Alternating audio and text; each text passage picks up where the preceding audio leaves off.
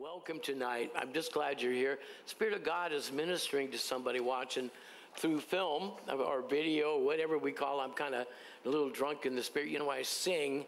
I imagine God just interchanging with us and really ministering to our hearts. Remember, he went through a lot to get us to be saved.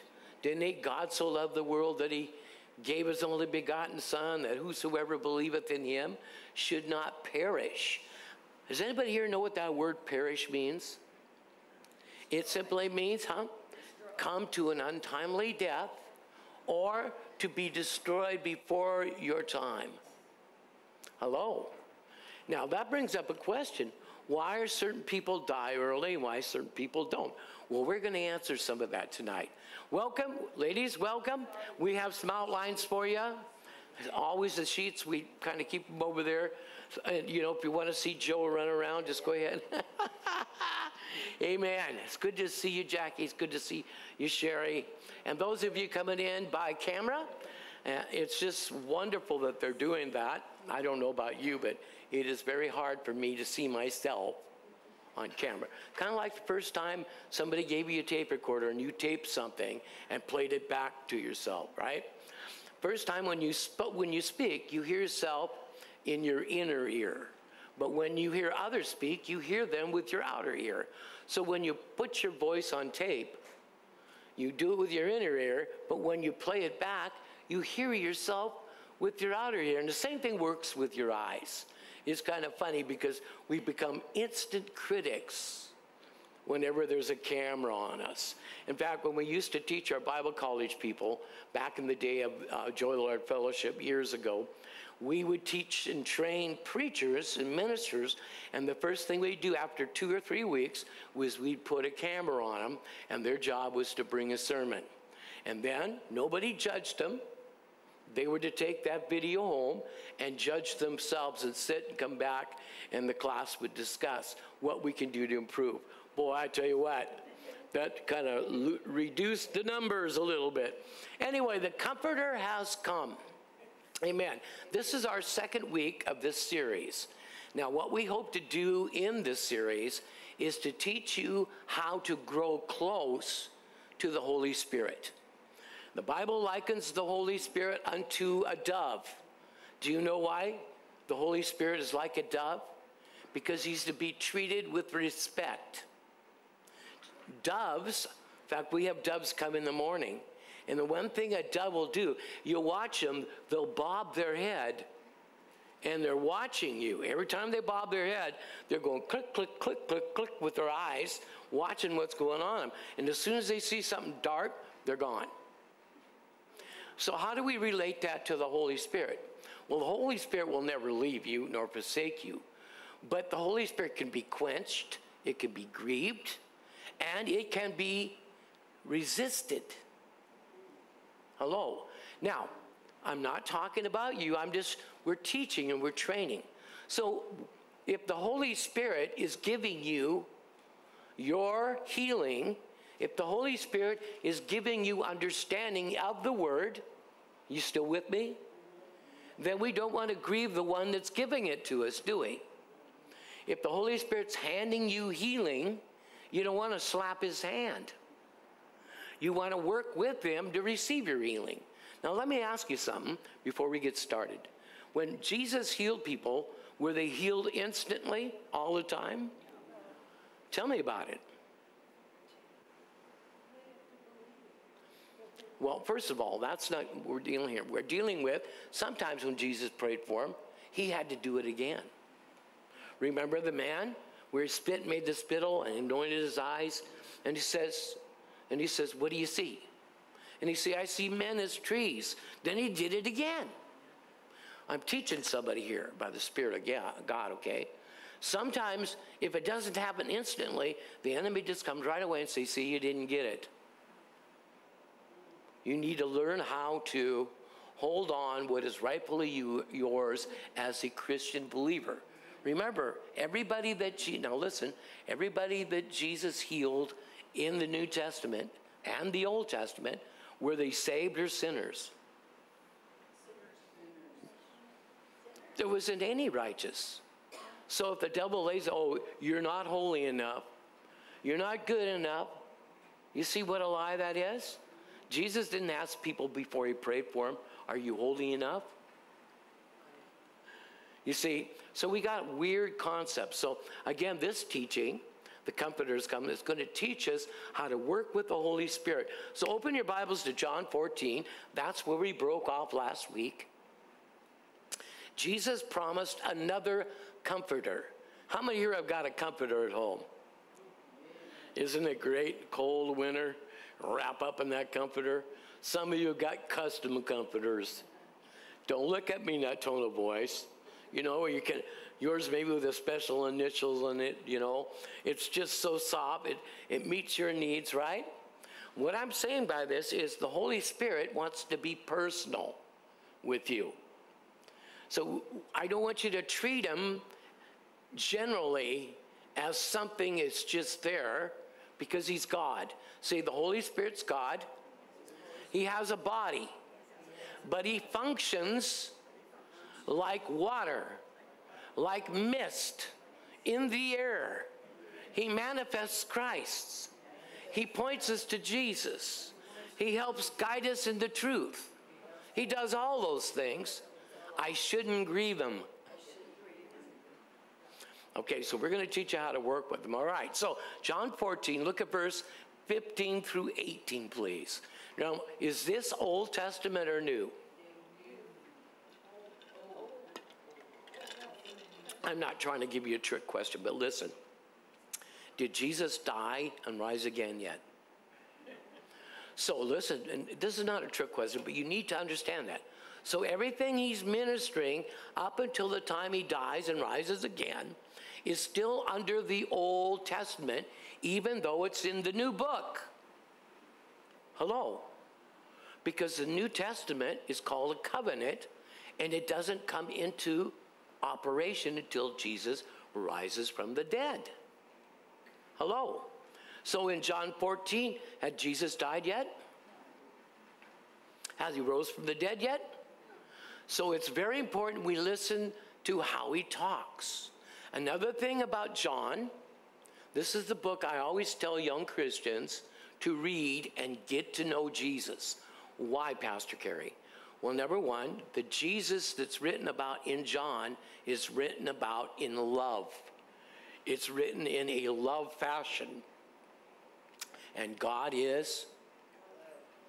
So, if you read Jesus in Luke, you're going to get more of the humanity part.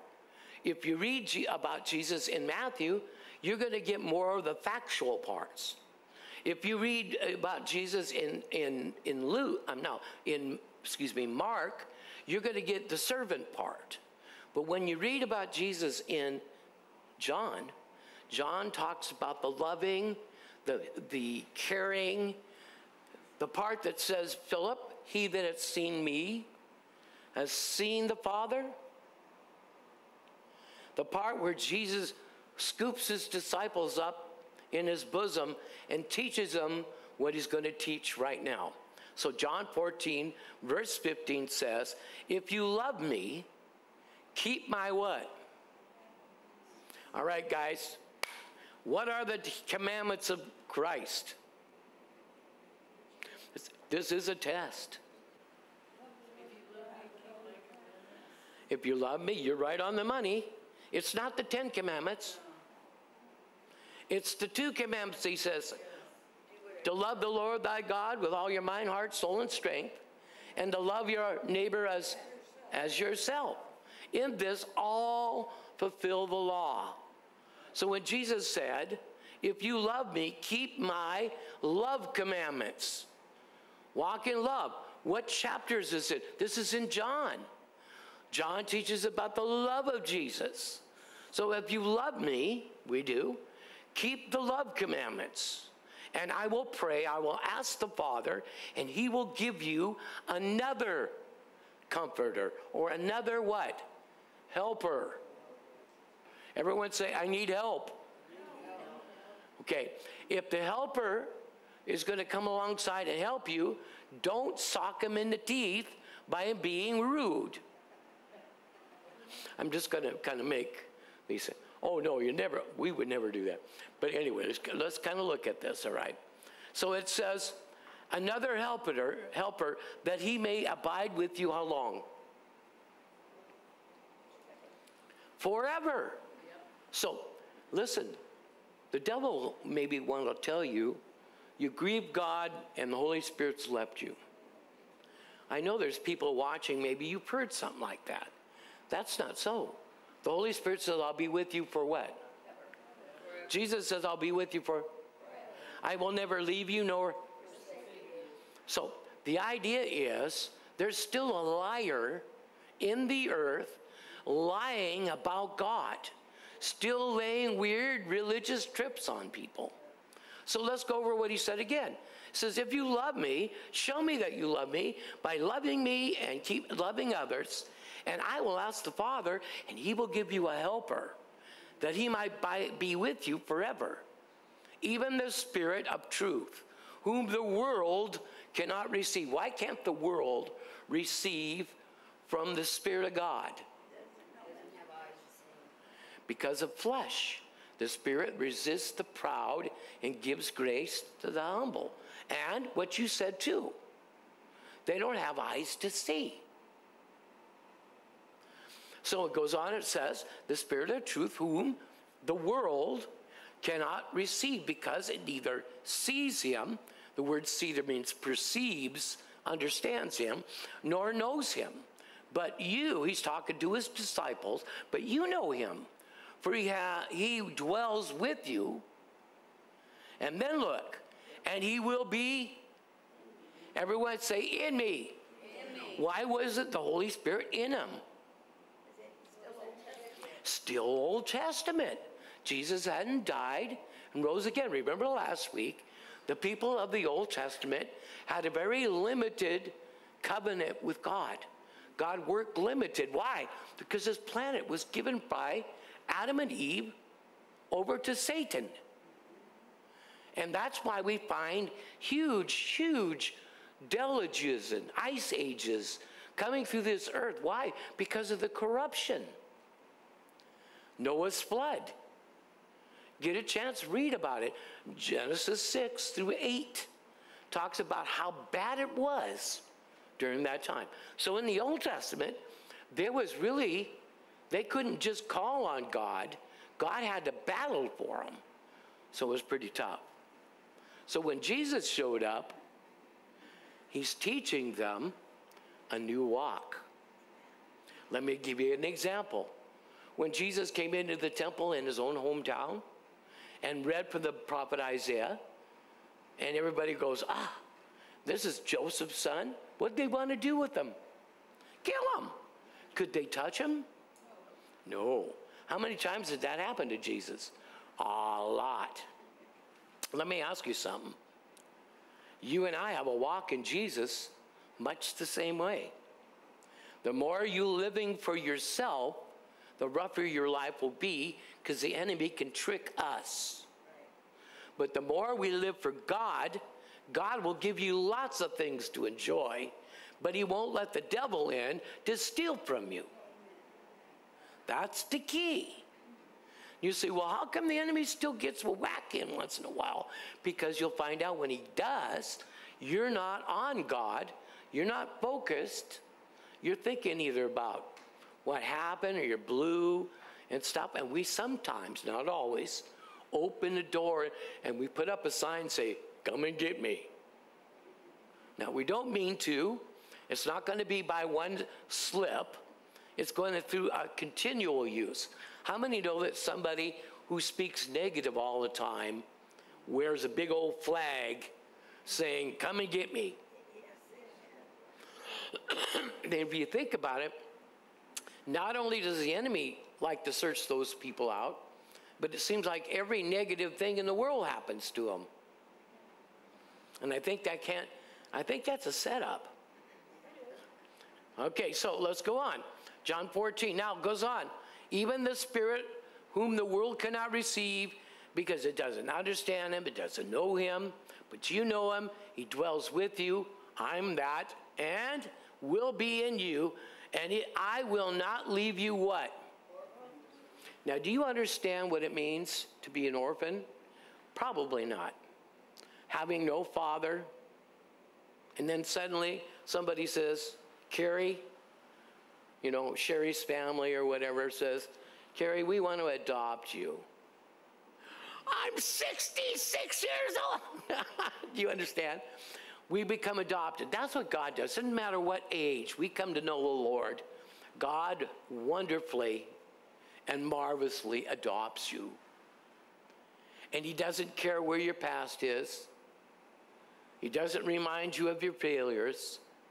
He kills a fatted calf, puts a ring on your finger, puts a robe around you, hugs your neck, and says, welcome to the family. So I will not leave you orphans. So you got to realize the disciples are sitting there, where are you going, Jesus? You can't leave now. Things are good. Yeah, they didn't understand. Jesus says, look, I got to go. I'm not going to leave you orphans. So let's go through the 4 points underneath that one. Number one, the word for helper is paraclete. You know, not cleats like football players, but paraclete. Para means to come along the side. A cleat means one who can coach, teach, and train, who will abide with you forever. How many here could use a little coaching? How about a little teaching? How many here just recently, somebody shared something with you and it taught you something and you thought, wow, that's pretty cool. Teaching's good, you know, all right? And not only that, but coaching and teaching, what else does he do? Trains. Folks, when I taught my children how to brush their teeth, I didn't tell them go into the bathroom, get the toothbrush and start brushing. I showed them. And what I want to do here is, in this ministry, is show you how to lay hands on the sick. Show you how to walk with the Holy Spirit. So it's not such a mystery. Can you say amen? Jesus' disciples were with Jesus 24/7. Jesus didn't become a mystery after a while. They saw how he ate, how he talked, how he treated people. And he says, look, I'm leaving. Ah! I will not leave you orphans. Okay, point 2. In the Old Testament, the Spirit came on them for God's use, but then left like a piece of cloth that pulled away from the clothing. Point 3, remember, Jesus did not die and rise yet, so the Holy Spirit could not indwell their spirit, okay, in a permanent way. He could only work as in the assignments that God gave to each of the Old Testament believer and the prophets. And fourthly, Jesus restated what he would do. He would not leave them orphans, nor forsake them. Can you say amen? And I've heard people say, oh, God's left me. Wait a minute, that's not what the Word says. Please line up what you believe with the Word. And if you're not sure, don't blurt out something that the devil can hear. I mean, he's not always listening to you, but it could be that you with the bullhorn could be shouting on the rooftop something negative, and you could catch wind of it. Say amen. If not, say oh me. All right, my next point, the promise of a teacher and a trainer. How many here would like to say, Holy Spirit, teach and train me? You can, every day. When you meet with God, say, God, Lord, here's one of the things I do. I say, Father, I want to tell you I love you. Jesus, I want to tell you I love you. Holy Spirit, I just want to tell you you're just an excellent teacher. And all of you, God, I want to just magnify your name. Now, see, the Father is God. Jesus is God. And the Holy Spirit is God. Now, some people teach that the Holy Spirit, because they use the term spirit, he floats around like a mist. That's one of his attributes. But he also comes down like water. He also rises up like fire. These are his attributes, but he has a body like you and I have. Didn't God say to the Father, didn't the Father say to Jesus and the Holy Spirit, let us make man in our image? Huh? After our likeness. So look, take a look at yourself. Look across the table at your friends. Guess what? We're the only creature that is made in God's image. Angels were not. Now, that doesn't mean that we're God's favorite and he hates everything else. That's not what he's saying. He's saying that God was finished with his creation of us.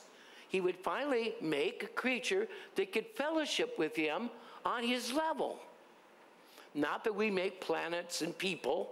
Can you say amen? But we could talk with God on his level. Remember, God came and visited with Adam and Eve in the cool of the day. All right, so the Holy Spirit's job is to bring us back to that kind of fellowship. His job is to bring Peggy so close to God, when she opens her eyes in the morning, that's who she sees. Whether her eyes are really open or not, she cannot tell, but there's God. The Holy Spirit's job is to take us and train us the principles of the kingdom in such a way they become very useful.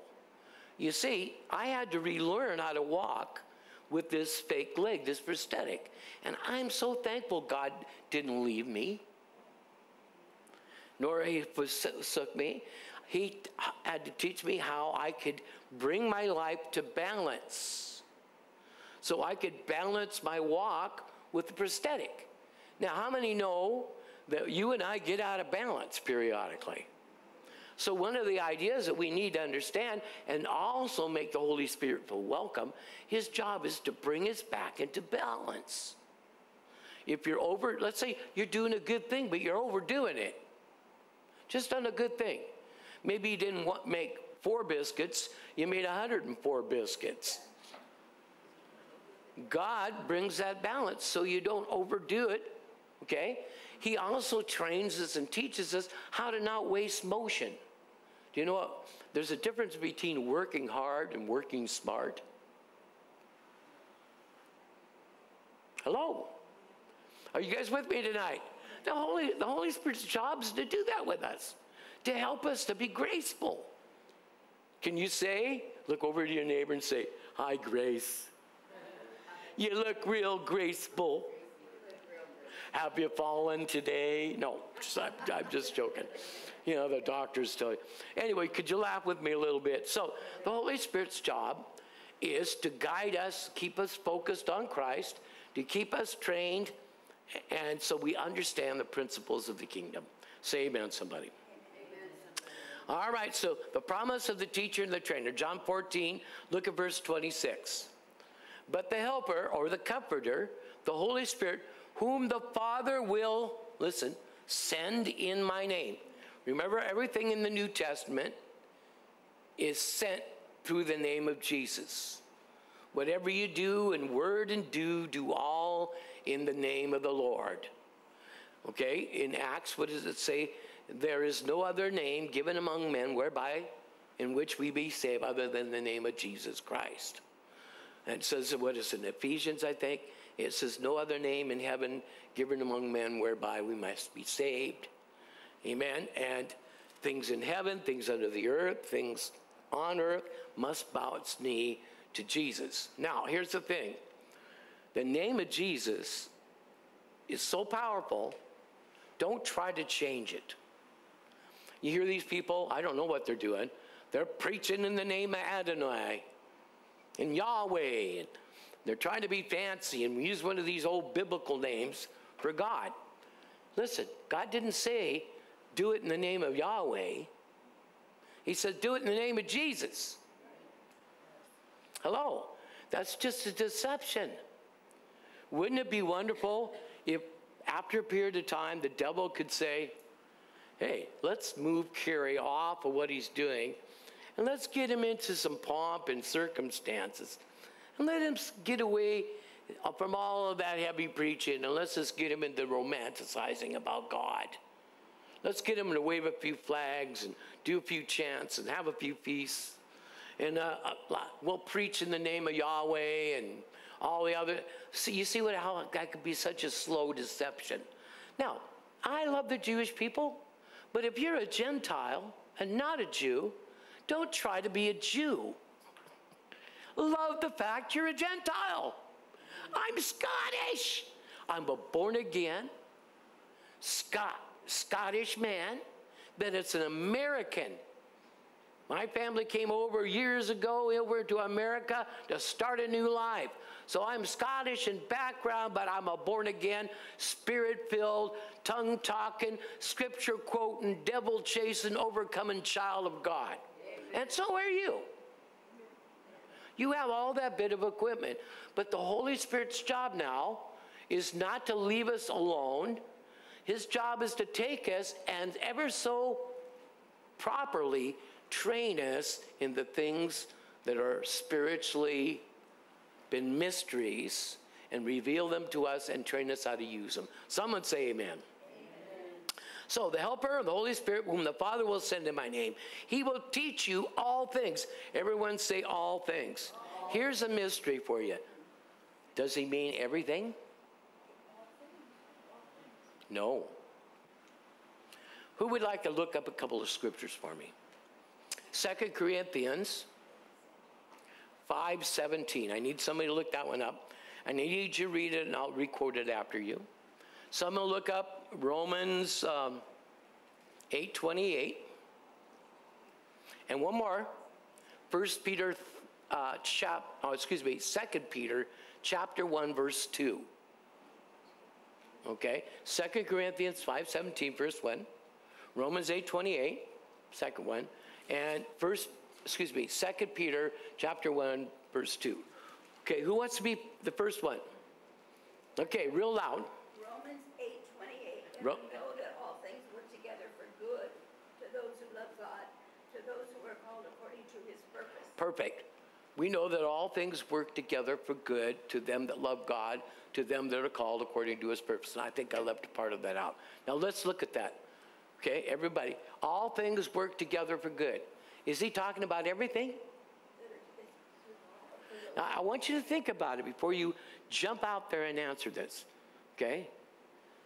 Is the plane crash that killed your mom and dad working together for your good?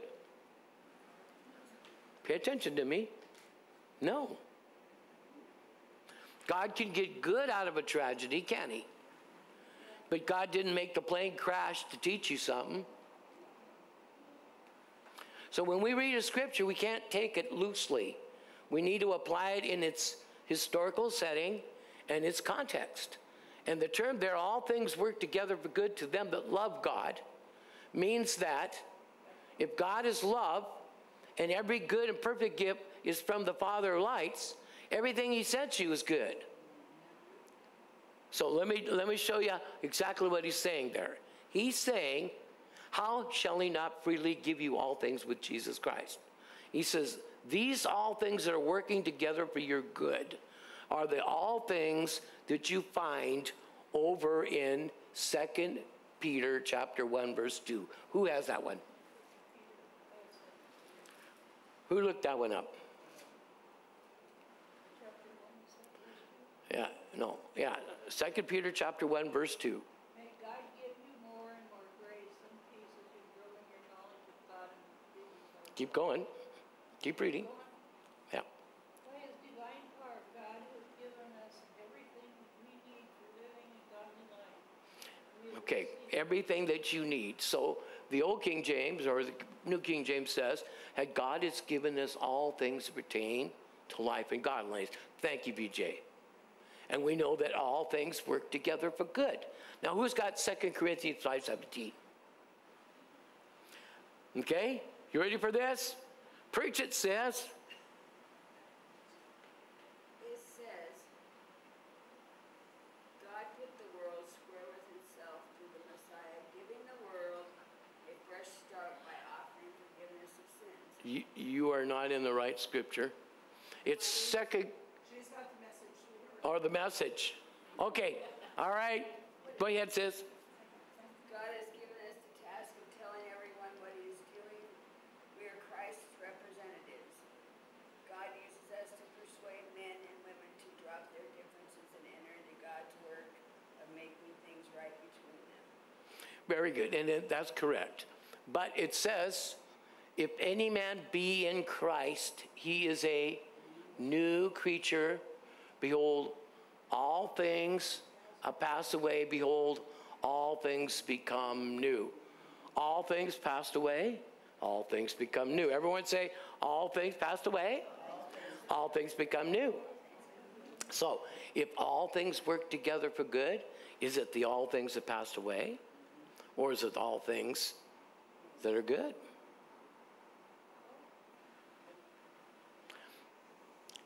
What did God put in you? All things that pertain to life and godliness.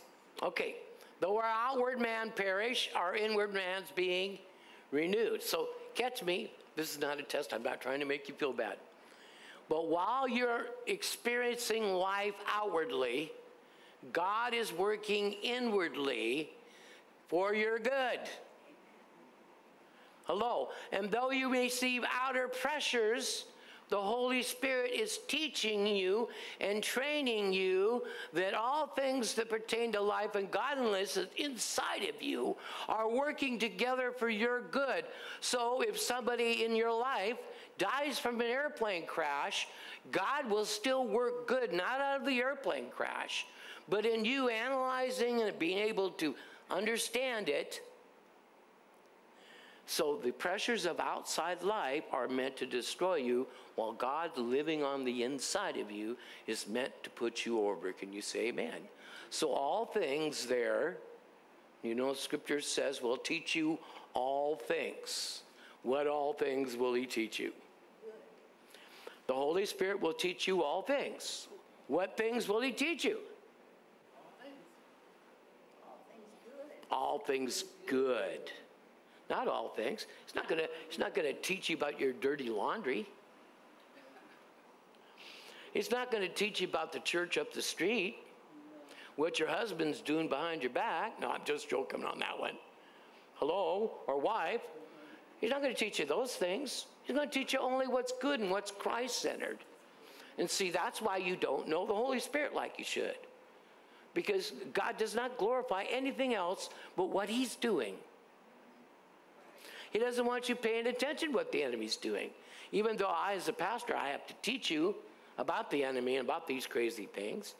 I want you always focused on Jesus and always palling up with Jesus, because we need the wisdom that's from above. Can you say amen? So this scripture says this again. The Helper, the Holy Spirit, whom the Father will send in my name, he will teach you all things and bring to your remembrance all things that I said to you. He's going to give you nightmares of that plane crash. No. No, pay attention to what the scripture says. Remember, it's all things that I said to you. Now look at 16:26. 15:26. They should be in your notes too, if not. But when the Helper comes, talking about the Holy Spirit, whom I will send to you from the Father. Here the Father will send in the name of Jesus, and here Jesus will send from the Father the Spirit of what? Truth. Okay, so can the Holy Spirit lie? No. Can the Holy Spirit point out your faults? Hello? No, he's going to tell you the truth. Here's how it works. How many's ever had a conviction? Do you know what a conviction is? Yeah. I'm not talking about being arrested. Okay. When God is dealing with us, he gives us what's called a conviction. Inside our heart, he doesn't condemn us, but we know inside our heart that's not right. We need to stop. How many's ever, come on, wave at me. You've all had something like that. Okay, so your conviction is the Holy Spirit showing you and giving you a check about not proceeding in that area because it's going to be harmful. Hello? So when God talks to you about your life, when he puts his finger on your life about something, it's time for it to go. He'll never give you condemnation, but he'll give you conviction. And here's how it works. He'll lead you to the Word, and the Word, it says, the entrance of God's Word gives us light. So the light shines into an area of our life that we're not dealing with. In fact, everybody else can see that we need to deal with it, but we're ignoring it. The prince of denial. And yet the Spirit of God through the Word is not condemning us. Is putting his finger on it and says, you need to work on that. You need to work on that. Okay, that's good. Can you say amen? But he never gives condemnation. So the Word comes in, reveals it, and the conviction of the Holy Spirit leads you out of bondage. But you've got to obey what the Spirit tells you. So there the Scripture says, and he will guide you into all truth, and he will testify of me. Hello, right? Okay, a couple of points underneath that. Point 1, 2, and 3 under John 15:26. The Holy Spirit's job is to what? Is to teach us all things and point to the teachings of Christ. Now, what all things is he teaching us?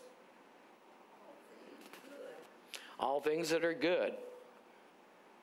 All things of the Word. Amen. I used to have people say, you know, God, the Spirit of God is showing me that so-and-so's got this real problem. I look at them and say, the Spirit of God's not showing you that. He doesn't work that way. That's God's son or God's daughter, and the Holy Spirit always protects each child of God. So guess what? These people running around revealing your secrets, that's a familiar spirit. That's an evil spirit doing that because it causes trouble. It doesn't cause good. God's showing me, sister. There's a evangelists used to do this all the time.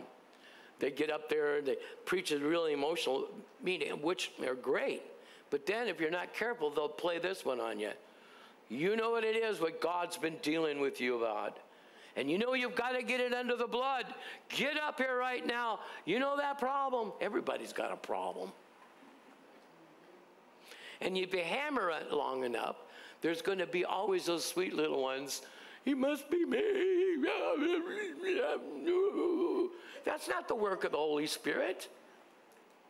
The Holy Spirit so convicts you, you can't sleep. You got to get on your face or however you can and say, God, I've got to meet with you. We've got to get this under the blood. But he doesn't give you condemnation. He gives you freedom. Can you say amen? Okay, you with me? Third thing, remember, the Holy Spirit is the third member of the Godhead, right? Father, Son, Holy Spirit. He is a person, not a mist, not a floating cloud. His job is very clear, yet he manifests in many different ways. He came down as a dove. Why? Think about Noah. What was the first? He let out a what? A bird. Wasn't it a crow first, and then a dove? Raven first, and then that didn't work. So he sent out a dove, right? First one didn't come back, second one did. But it's amazing how God uses these types and shadows. He says in one time, go to the birds. Check them out. Neither one of them are worried about anything.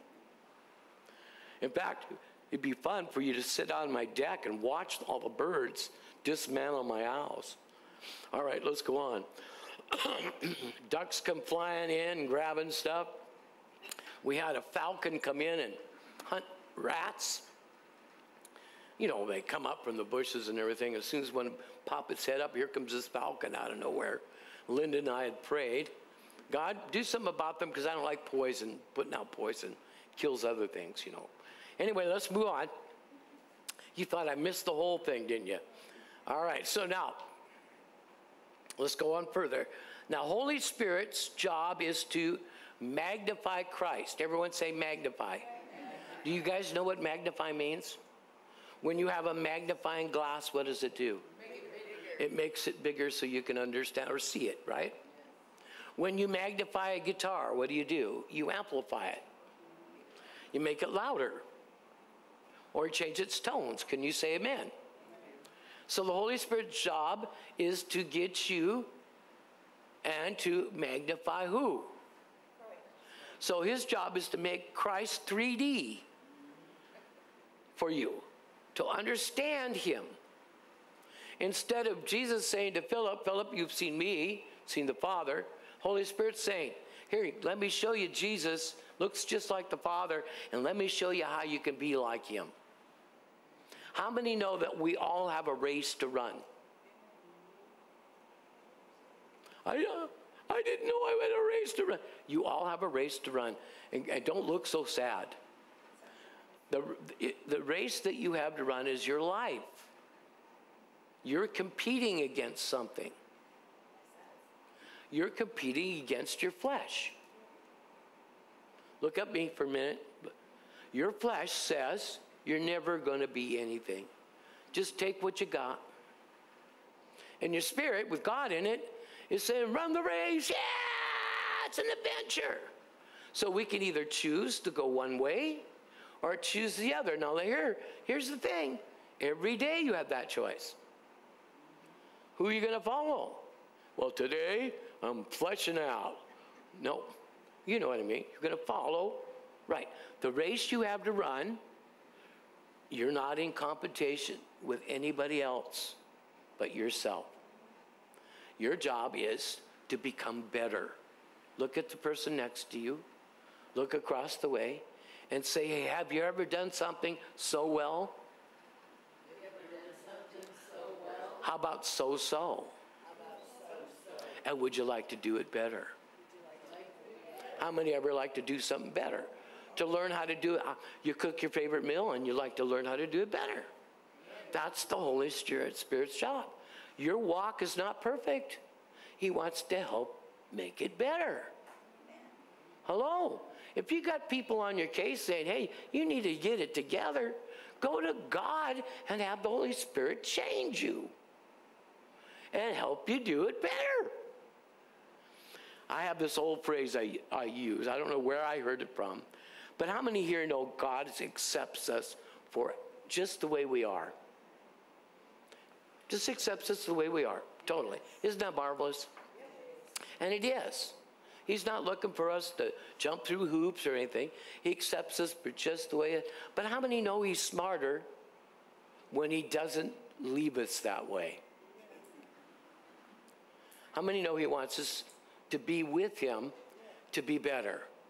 You're a fallen creature. You have a fallen piece of skin around your bones. That fallen piece of skin gets sick, gets viruses. It's nasty. You need to expose it to the light as much as possible. Christ is the light. And in our case, in my case, I was a sickly type of person. And I found out that the more I got closer to Jesus, the healthier I got. Who's our health? God is. So if you're staying away from God and kind of just treat him as a religious person, you're never going to get all the deep benefits that he promises. Psalms 103, 1 through 3 says, bless the Lord, O my soul, and all that's within me. Bless the Lord, and forget not all his benefits. Who healeth all your who forgiveth all your iniquities and healeth all your diseases. So, if he does, and yet we still need some more healing, don't stop. Don't sit down and go, how come? Why me? Why me? Why me? Because the moment you do that, Satan's going to give you a list. All right, moving right off of that. So our teacher teaches us about the areas. He teaches us how to talk right. How many know we could use a better way of talking at times? Hello?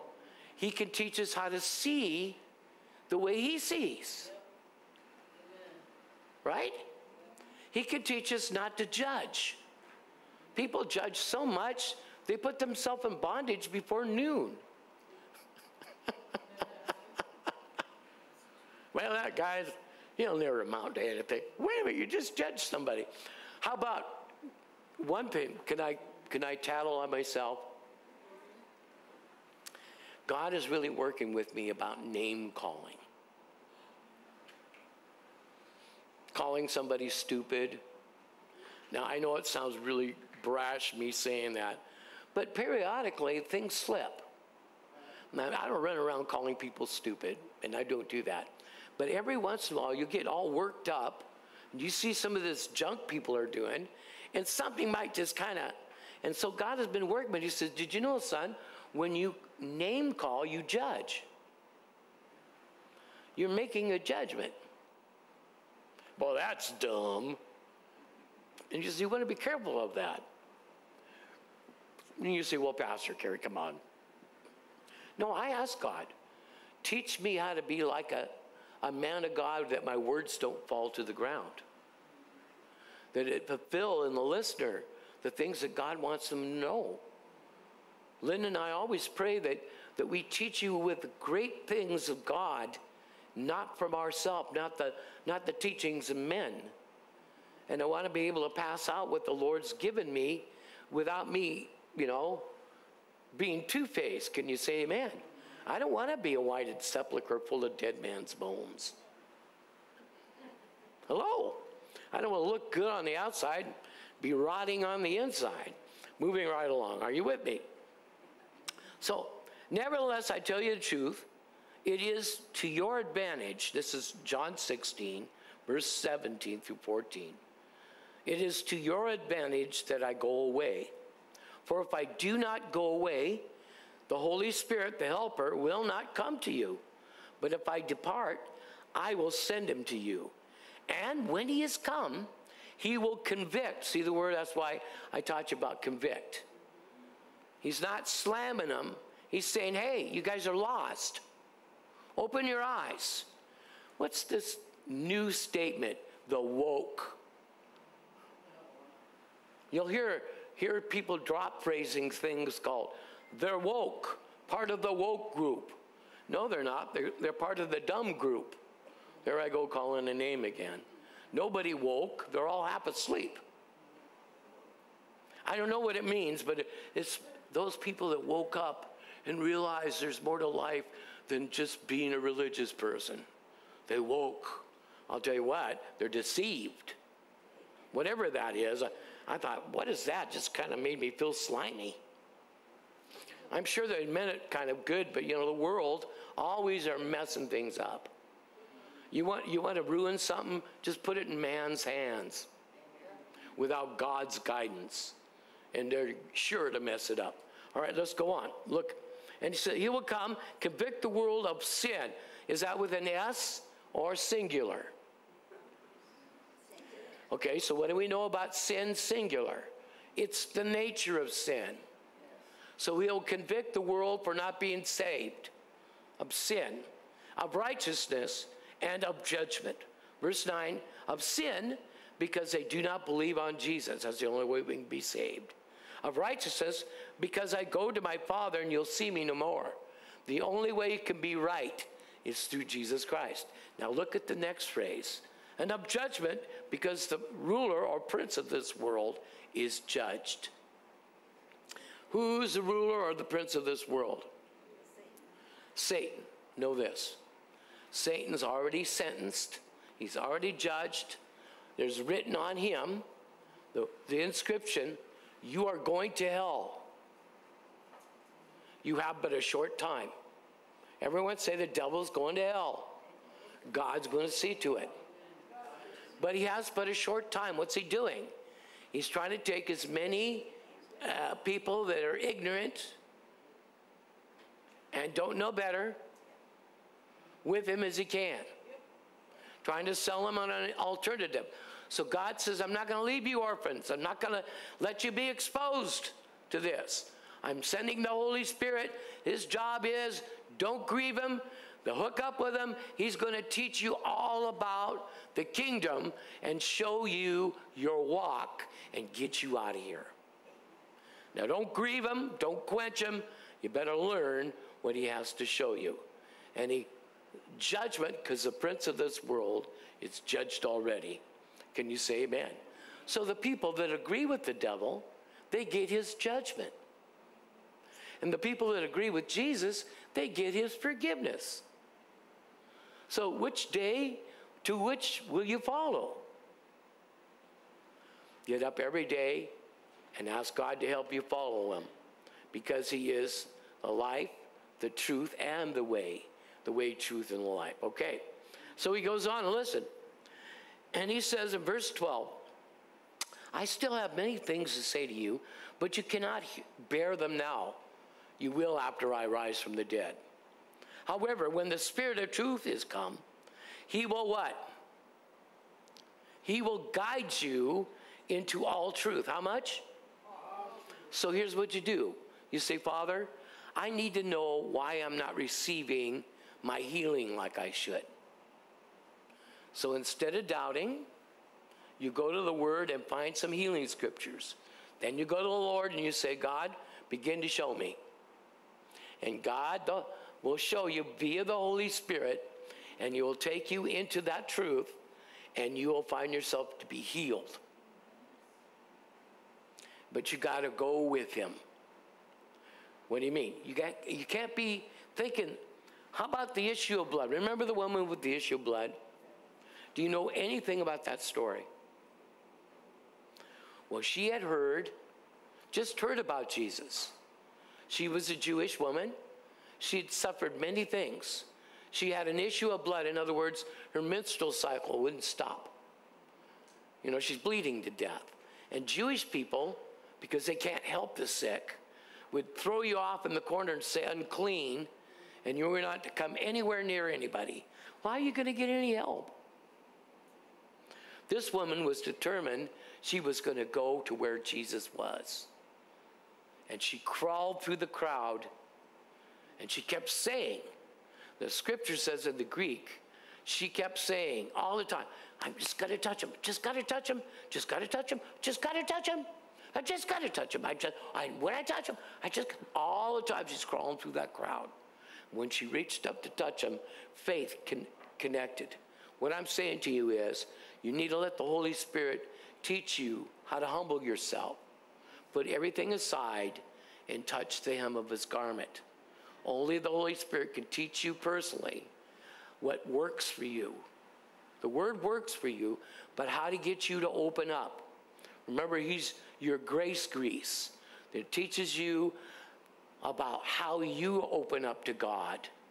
Generally, we all are to open to God, but we have specifics with each one of us that minister to us specifically.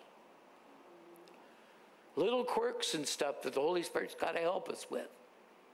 That's why I could preach a general message on divine healing, and I could get about half the people healed.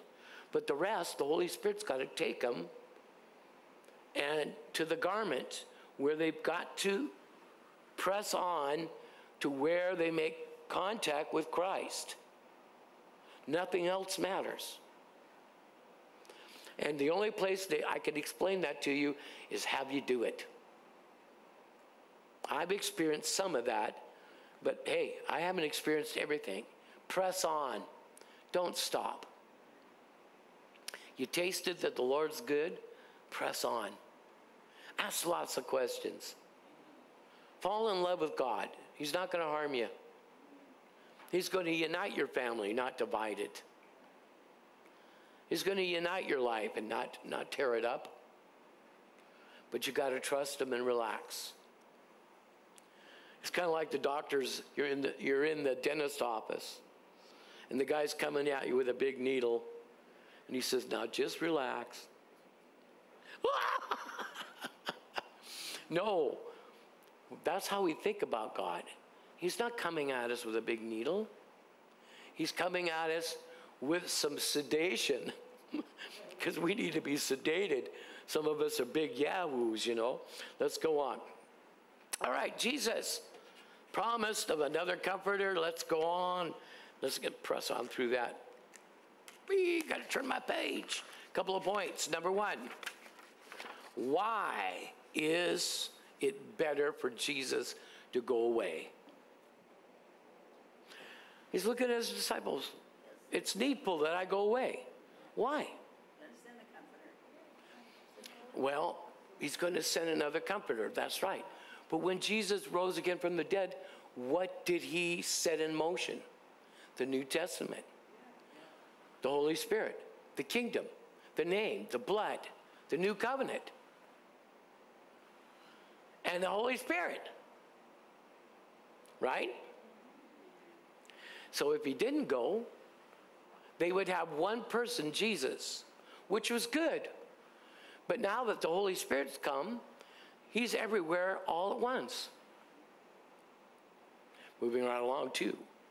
His job is to set in order the plans and the purpose of a God in mankind and our personal life. 3, the Holy Spirit will show God's real truth if you make him close. Amen. The Holy Spirit, fourthly, job is to magnify Christ. Folks, who lives in you? Back in the day when we were on missions, we used to go and we go out into the field. And these people have been shared. Jesus was shared with them. But you know how people forget. We talked about that. So we'd go out in the mission field and we'd ask them, where does God live? And many of them would point up. Right? But that's how we knew they didn't know God. Because God was still distant. But the ones that knew him would point to inside themselves and go, in my heart. God lives in my heart. Okay, so let's take what we've learned tonight, make a mark here. We're going to come back at the promise of being empowered. And then we're going to show you all about it. Even hearing God's voice. Okay, so let's think about this. Who lives in us? And who's working together for your good? Okay, so you get up in the morning, what's your first thought? Honestly, what's your first thought? Well, it's another day. Some people, hi God, you know, it's different things, isn't it? And you know, after a while, you want it to be focused on God. So in order that happen, you have to get used to addressing God throughout the day.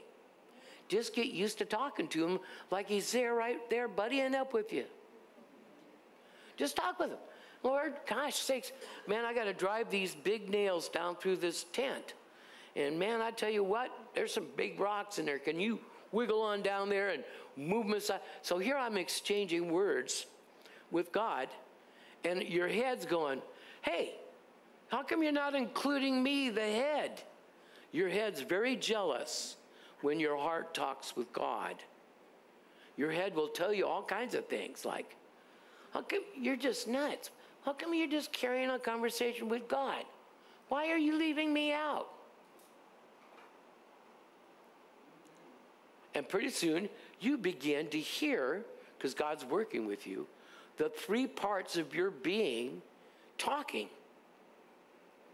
Now, is there anybody present tonight that's heard all 3 or at one time or another, different portions? We know we are a 3-part being.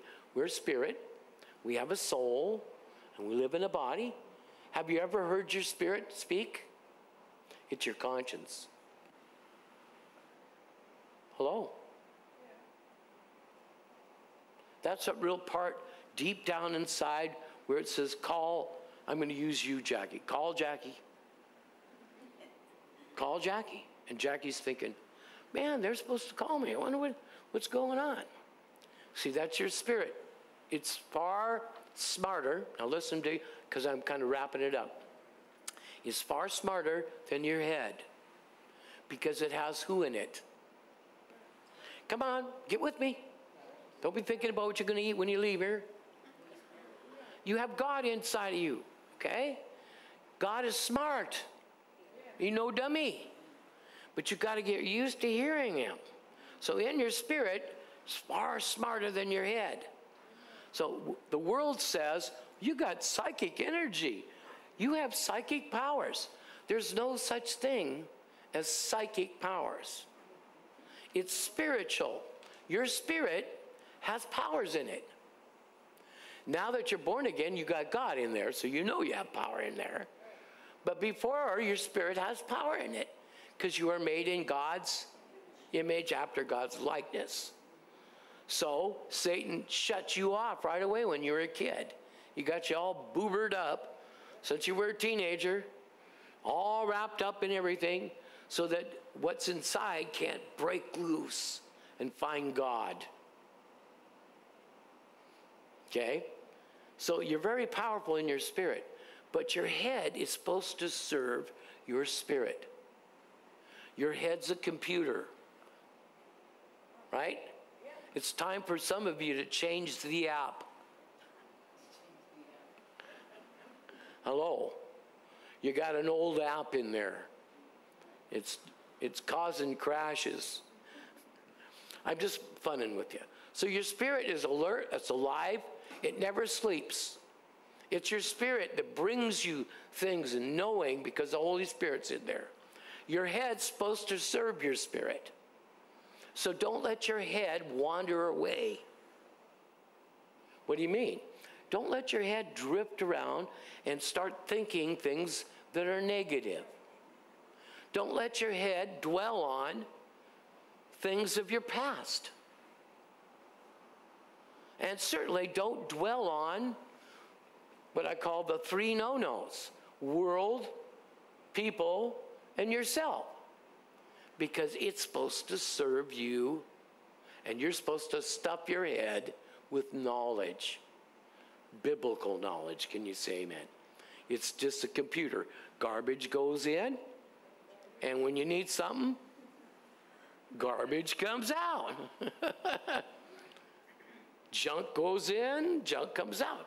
Feed yourself with good things. Tell yourself, I am a good person. God thinks I am. God knows that I am. Don't let your mind play old recordings. It does. Old recordings. And then your body. How many know this hangs around? I take it everywhere I go. Wherever I go, there it is. Hello. Amen. Who's that you brought with you, Kerry? Oh, that's my flesh. It seems to follow me everywhere. So remember, your flesh is also made to serve your spirit. It's made to be your slave. In other words, when you sit down to eat, your flesh, your hand, your fork goes to the mouth. Hello? It's supposed to serve you. We know if there's a motor problem, your mind can't get your body to do things, then we know that's a muscle dystrophy. My mom had Lou Gehrig's.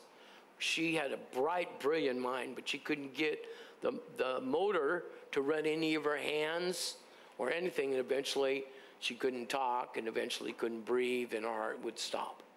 See, that's an awful disease. But thank God she's in heaven. Hi, Mom! You know? Wonderful, wonderful lady. So we want to make sure our body serves our spirit. Make sure your mind doesn't wander away. It serves your spirit. And make sure you present yourself to God so He can help keep all that lined up. If you got something out of that tonight, give the Lord a praise. We're going to go more.